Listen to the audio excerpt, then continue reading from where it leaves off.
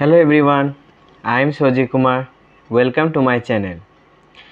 In this video, I will discuss about the B.Sc first semester Zoology paper. It is non-chordates. So from today, I will give the units topic, the unit 1, 2 of the first semester, also second semester.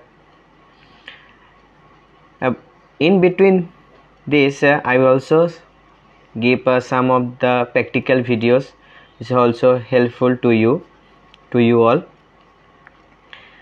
So from today, I will start the paper about this B.Sc paper. Some of the topic I will discuss with you all. So let's start today's video without wasting any time. So you can see that in my screen, that paper title is a non-chordate from Protista to pseudo-coelomates. It is the name of the paper, and under this we will discuss first unit. I only given the unit, not including unit 1 or 2, so I am mentioning only unit. So in this unit I will discuss about Protista, Protozoa and Metazoa. So from today I will discuss about this topic only, this unit, Protista, Protozoa, Metazoa. So today's video is on general characteristics.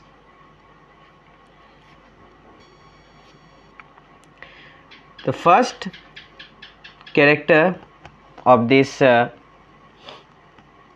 unit of this Protista, Protozoa, Metazoa, that you can see that first point is they are small, usually microscopic organisms.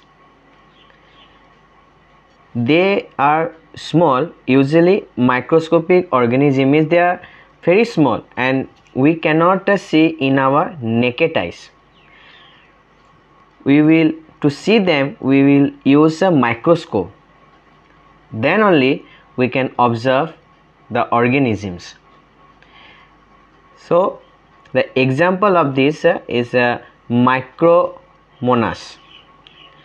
You can see the picture in the left. This is drawn picture with colorful, and in the right side is the original picture, just taken in a microscope, under microscope. This is a micromonas, the algae.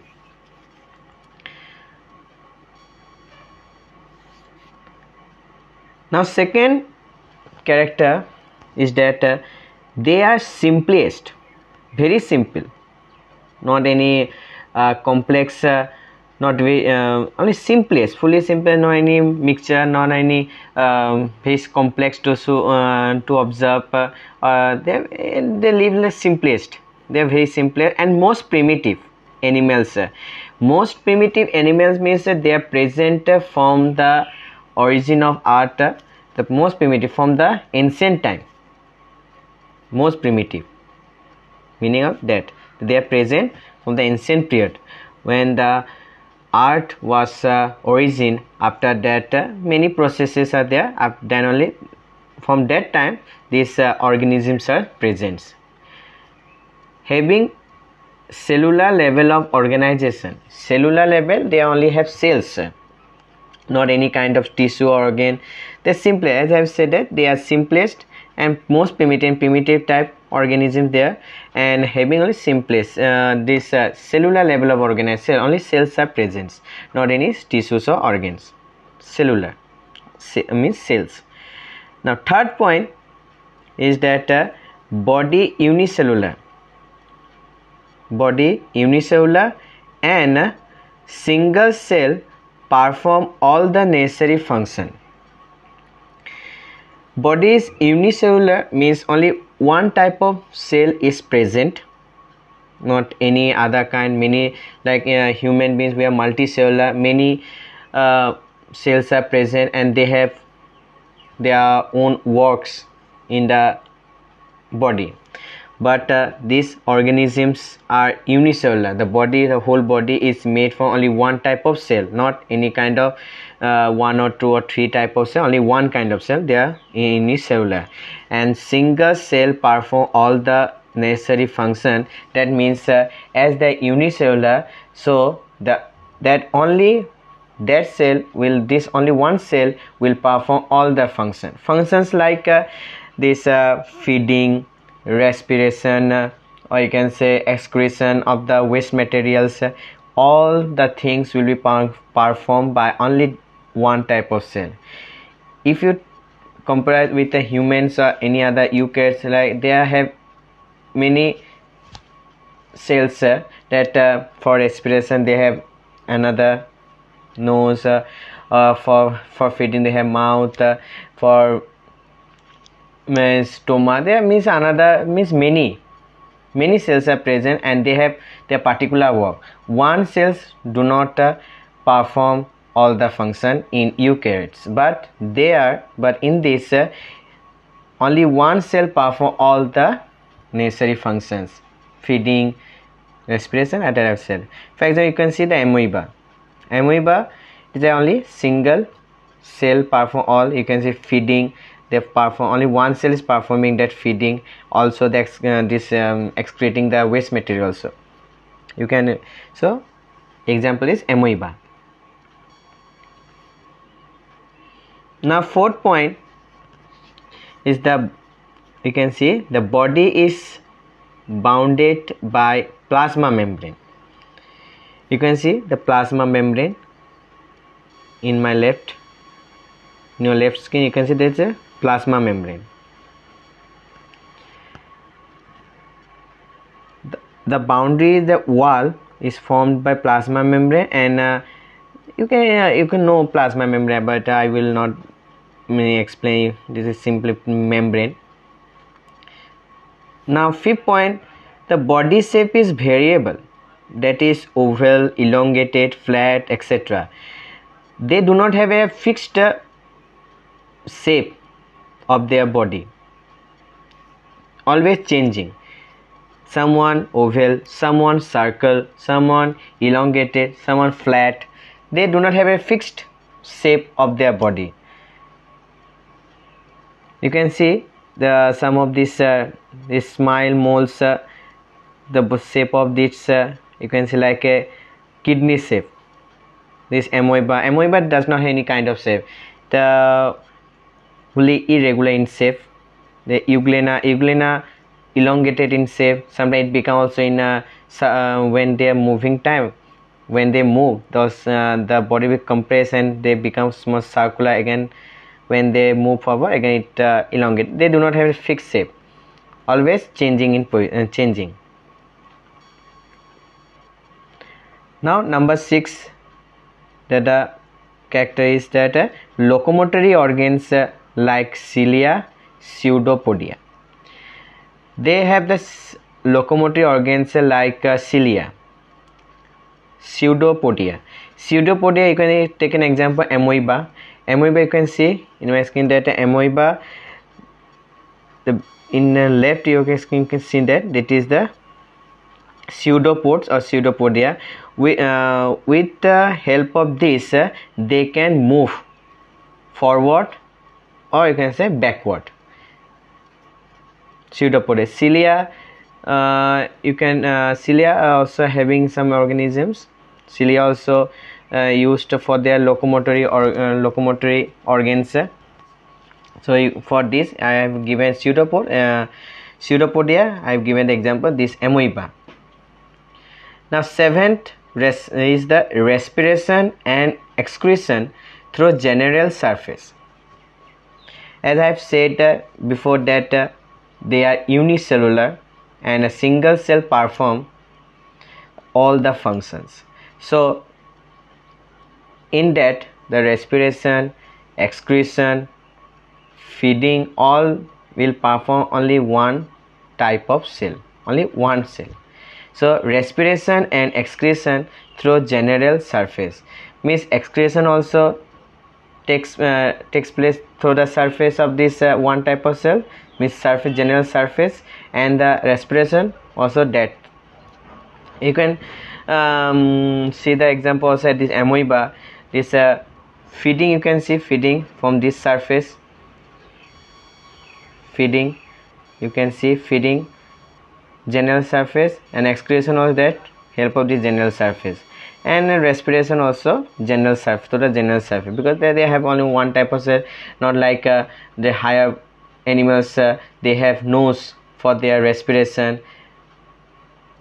they have a mouth for their feeding, and many organs, many cells are present for their particular functions.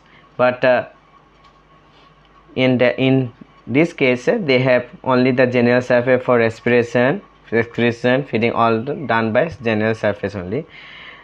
They may be autotrophic or heterotrophic in nature.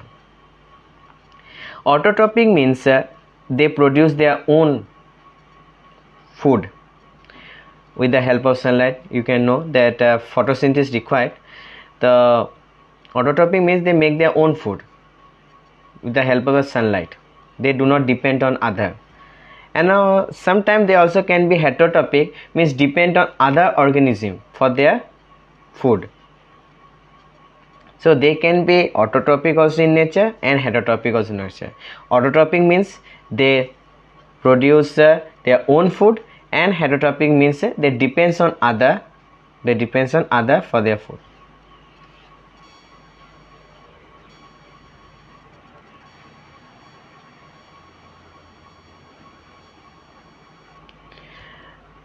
Now number 9 is reproduction is asexual by binary or multiple fissions, and sexually by conjugation. They reproduce, if they reproduce asexually, then they will be done by binary fission or multiple fission. If they perform asexual reproduction, then they will binary or multiple fission. If they reproduce sexually, then the process is conjugation. You can see the diagram. It is a paramecium stage showing binary fission. This is a binary fission. First you can see this is the paramecium. This part is the macronucleus. This bigger one macronucleus, I will zoom it, and this small dot, this is micronucleus. Now in second stage, this macronucleus divide amniotically. Means they will go upward, divide from the middle. As the macronucleus divide, as well as at that time this micronucleus also divide mitotically, and the oral groups, you can see they will disappear slowly when they start dividing, because macronucleus and micronucleus both are important for their survival. So if they reproduce, both of them to be separate, then only they can reproduce. In this process is binary fission. In a third step, you can see the new groups, oral groups will be forming in opposite side, in downward, in this pole and in this opposite side, and also the macro and micronucleus will elongate to separate from the middle, The constriction takes place when the separations will occur. The upper portion and the middle and the down portion will become bigger, and the middle portion constrict, means it become constricted. And in the fourth stage, fully this macronucleus and micronucleus will be separated both the side, and new daughter paramecium will be developed. This is the paramecium stage showing a binary fission. Not so very tough binary fission. It is, I mean, only giving the one example of that binary fission. This asexual fission, asexual example of this organism, that binary fission.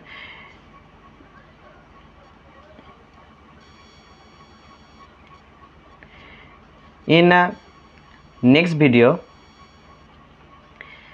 I will discuss about their life cycles.